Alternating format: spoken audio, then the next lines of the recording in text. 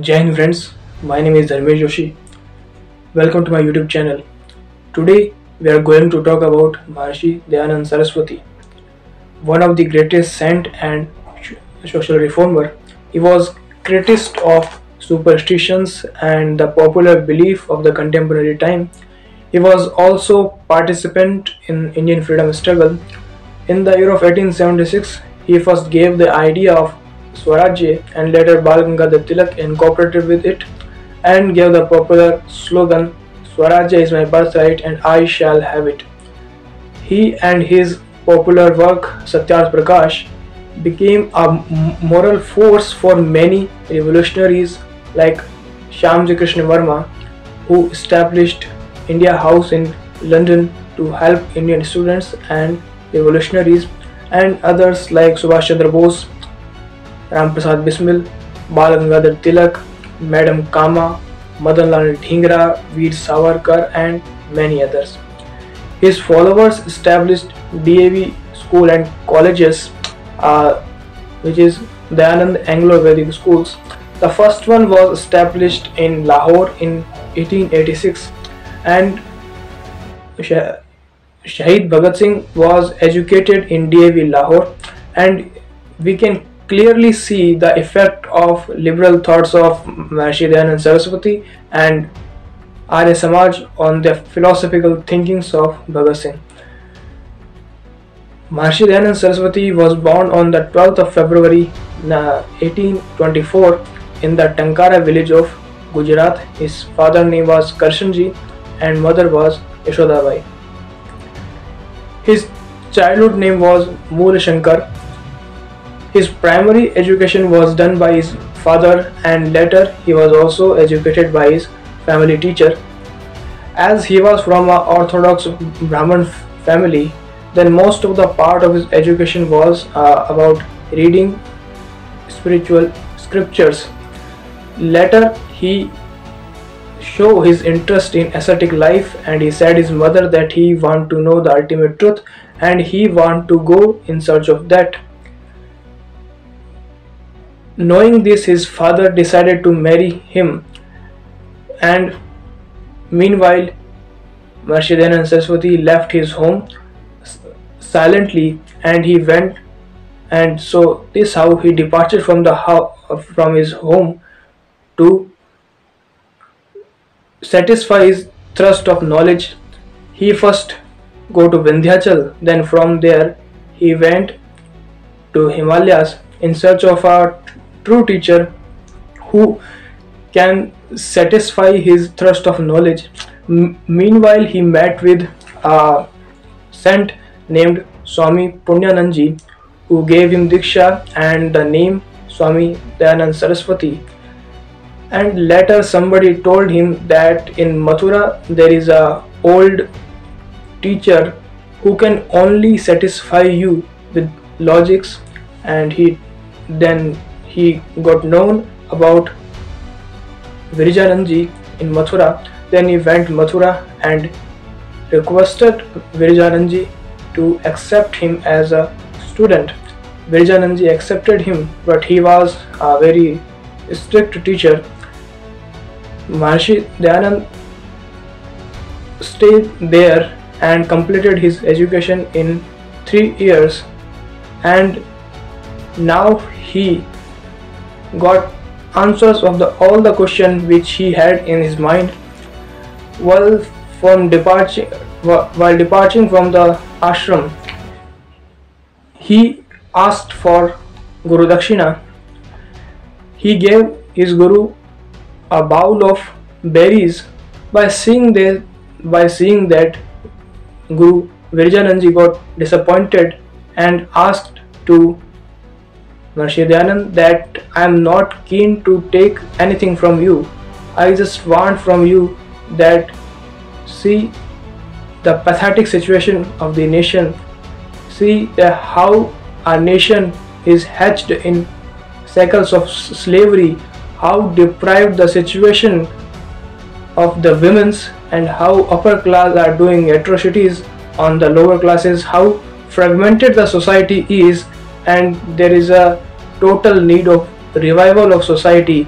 there is everywhere superstitions, and the true Sanatan has been not in his real form, and there is total superstitions over there, and he drew his attention in the all social evils. And here we can get the big picture, because there is a very popular story that once when Swami Dayanand Saraswati was 14 years old, a rat was jumping on the shivling, and by watching this he got against the idol worship, and he started the social revival movement letterwards.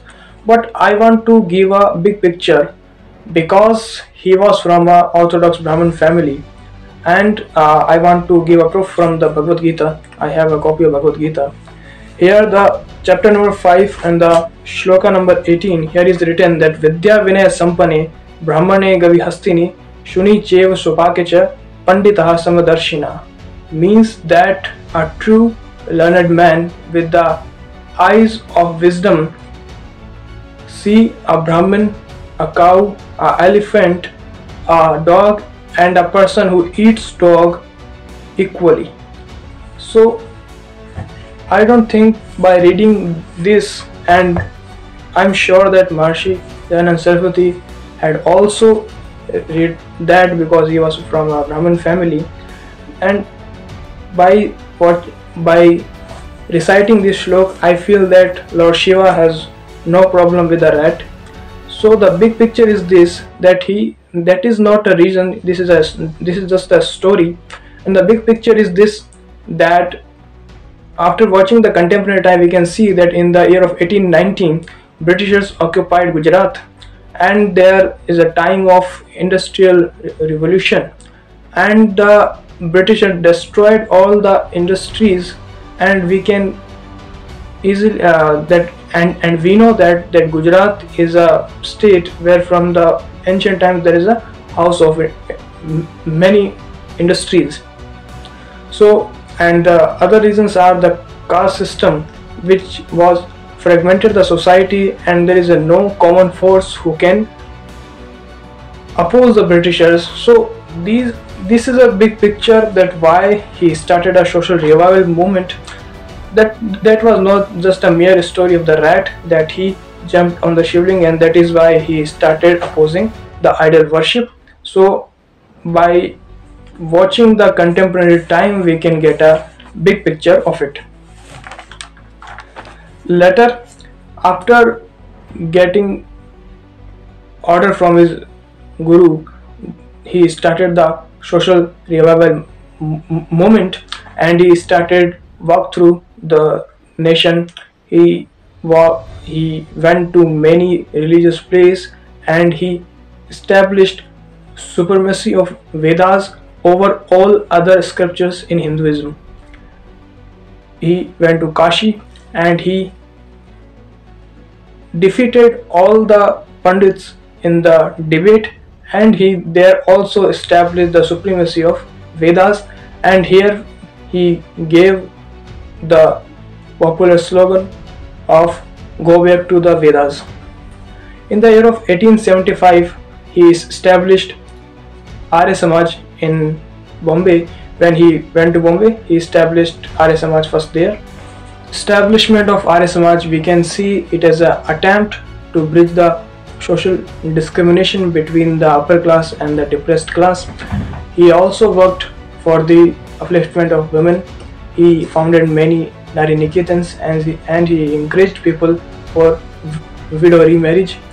And after that, he walked throughout the nation to bring the social revival movement in whole nation. He went to Punjab, and wherever he went, there were thousands of followers who followed him. Then he went to Rajputana. In Rajputana, he was invited by Maharaja of Jodhpur. When he went to Jodhpur, he saw that the Raja was not doing his duty towards which he has towards his countrymen, but he was indulged in a aesthetic life, and he was very much influenced by a court dancer. By watching this, Dayanand Saraswati got very much disappointed, and he drew the attention of Raja towards his duty and asked him that your first duty is towards your people and not in indulging in the aesthetic life. Because of this, the court dancer became a rival of him. Then she, accompanied with the cook of Maharshi Dayanand Saraswati, poisoned him, and he was passed away on 13th of October 1883 on the day of Diwali. So this is all about today's video. Here we saw that how Maharshi Dayanand Saraswati participated in India's reform movement and as well as in the India's freedom struggle. Thank you very much for watching this video. If you like this video, then hit the like button and subscribe my channel. Thank you very much. Jai Hind.